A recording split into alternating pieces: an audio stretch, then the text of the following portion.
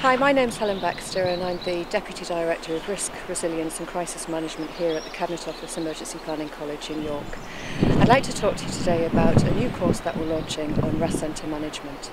The purpose of the course is to equip people with the key skills that they need to set up, operate and close down a rest centre in the event of a major incident.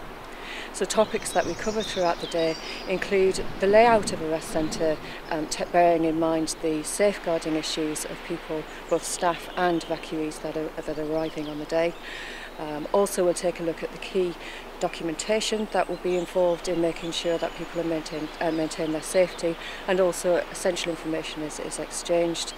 We also take a look at some of the challenges that you might be faced with when you're managing a rest centre and how we might arrive at some solutions, bearing in mind the fact that a lot of people from the community are coming from all different walks of life and are quite distressed when they arrive to the centre itself.